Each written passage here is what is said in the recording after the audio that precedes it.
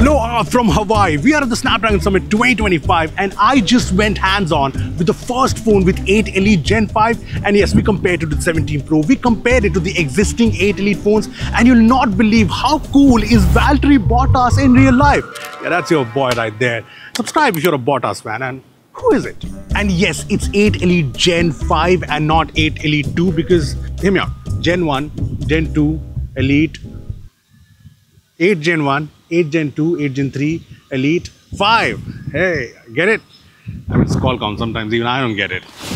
So this is the new Snapdragon 8 Elite Gen 5 chipset, and yes, this is going to power a lot of Android flagships next year, and this is power packed. Just check out the specs. The 3nm TSMC architecture remains the same, but you get the 3rd gen Orion CPU with prime cores clocked at 4.6 GHz now.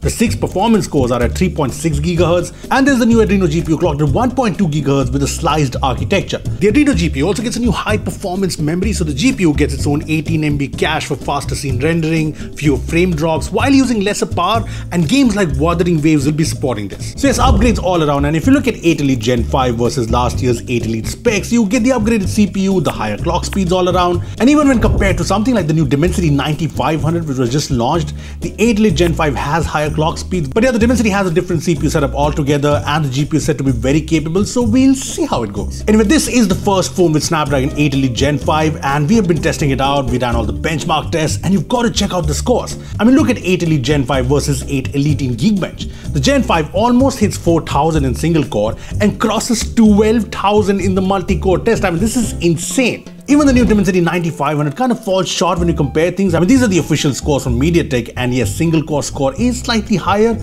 but in multi-core, the new 8 Elite is just killer. And do note that we ran all the 8 Elite Gen 5 benchmarks in room temperature. In AnTuTu, the 8 Elite Gen 5 is again great. It hits 4 million, which is again crazy. And yes, this device does have 24 GB RAM, 1 TB UFS 4.1 storage, which helps. But you can see the jump in CPU and GPU scores compared to the last Gen 8 Elite. Now I know what you're thinking. Is it too late to sell the iPhone 17 Pro you just bought? Because you might wanna. Oaks and Geekbench, both the 8 Elite Gen 5 and the A19 Pro are neck to neck, but in multi-core, there's honestly no beating the 8 Elite Gen 5. It's clearly the winner. And not just in Geekbench, in 3D Mark's solar beta test, the 8 Elite Gen 5 absolutely destroys the Apple A19 Pro.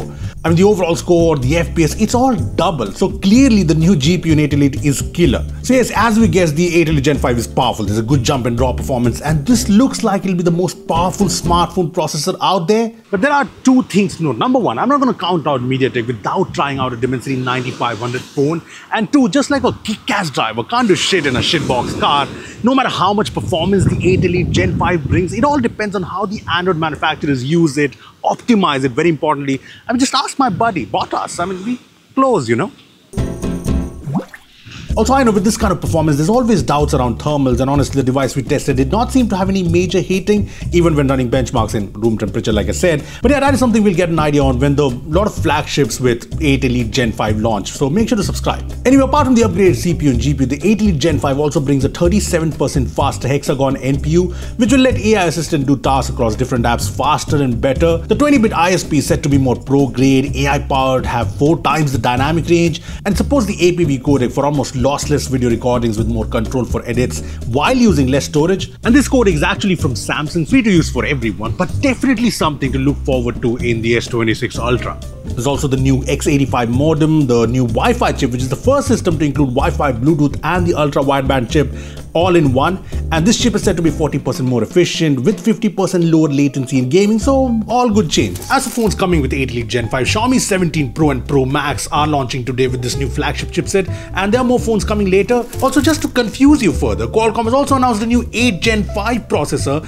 and yeah, 8 Gen 5 is separate from 8 Elite Gen 5. Yeah, here we go again. Look, I remember when the Snapdragon 8 Elite launched last year, someone from the Qualcomm team had said that, hey, we're gonna beat Apple by an even bigger margin next year, and turns out it was true. I mean, the new 8 Elite Gen 5, except for maybe its name, it's power-packed, it's exciting, and yeah, this in turn makes me excited about the new upcoming Android flagships. And I just hope more than anything, Android, app developers, Android makers make use of all this power to bring us more, console-level games, more on-device AI features. So yeah, here's hoping. So my question to you guys is what are you going to do with all that power in 8 Elite Gen 5? Scroll reels, play some BGMI, use some...